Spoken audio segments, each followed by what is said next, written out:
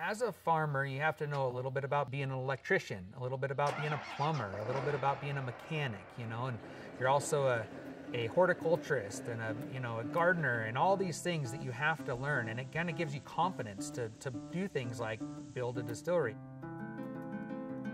It was really important for me the way that I grew up, because we fixed old tractors and we built wagons and we did all this stuff that really allowed me to build a distillery, but also learn how to operate it and be confident about it.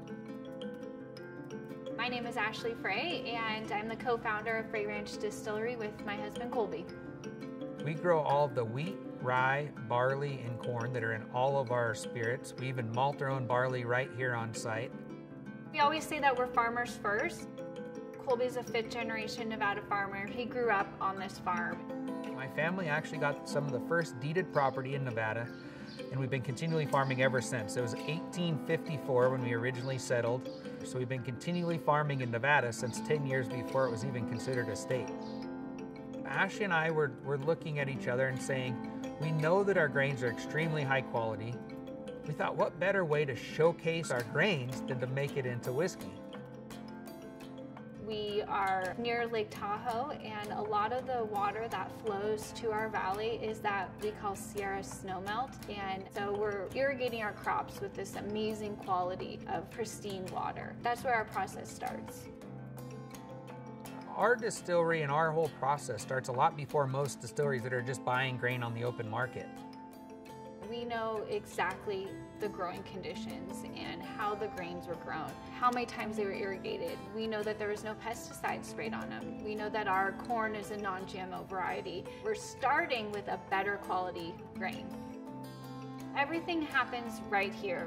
We call it from ground to glass. We have total control, from the seed selection, the irrigation technique, everything on the farm, and then also in the distillery. And so when Ashley's in the tasting room, she loves to tell people that none of the ingredients have ever left our possession until you take them home.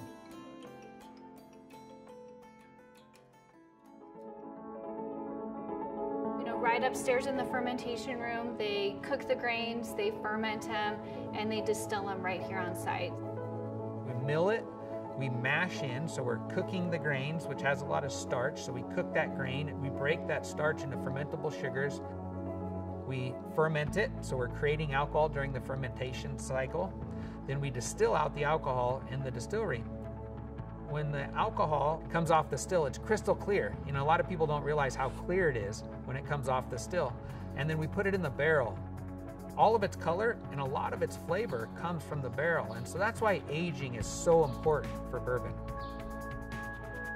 At 5 years old, we will pull down the barrels. We taste through every single barrel that we fill. The other really important thing to us as a farm is be good to the land and the land will be good to you, and it's really important because I want to pass this farm to my kids in as good or better condition than I received it in. And so to do that, we got to take really good care of the climate. We got to take really good care of our soil and our farm. And if you don't, then we don't have a future. If we destroy the farm today, we're not going to have a crop tomorrow.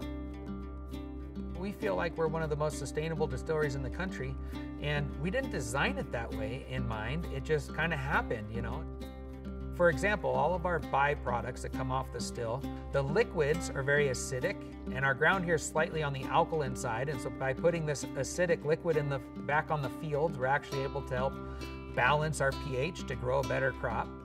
Just that fact that we're not trucking in grains from the Midwest. They're literally grown steps away from the distillery. And when we irrigate all of our crops, they're all flood irrigated. They're not pumped out of the ground. We're not using electricity. We open up a gate and we flood the fields. We're kind of this little ecosystem here that I'm really just proud of. One of my favorite things about our product, besides the liquid inside, is the packaging. We wanted every part to shine and every part to kind of take you back to this place of what is Frey Ranch. When you look at the topper, it's in the shape of a bolt, and we really drew inspiration from things that we see here on the farm. The color of the label, we drew the color inspiration from the corn that grows here on the farm. This is an ear corn that we grew. This corn is the majority of what goes into our bourbon. When you look at the shape of the label itself, it wraps all the way around. This really mimics a belt buckle that Colby's grandfather passed on to his dad, and Colby's dad passed on to Colby. And I know that it was a belt buckle that his grandfather wore all the time.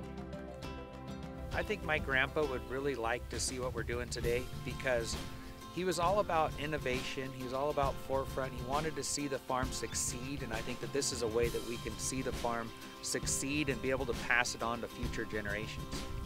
We're hands-on founders. We are here every day. This is our life. It's our true passion and our real life story. And I love that we touch the product so much. I love that we're very hands-on. We work alongside our employees. That's very important for us, to be here, to be transparent, authentic, and to showcase our life in such a fun way.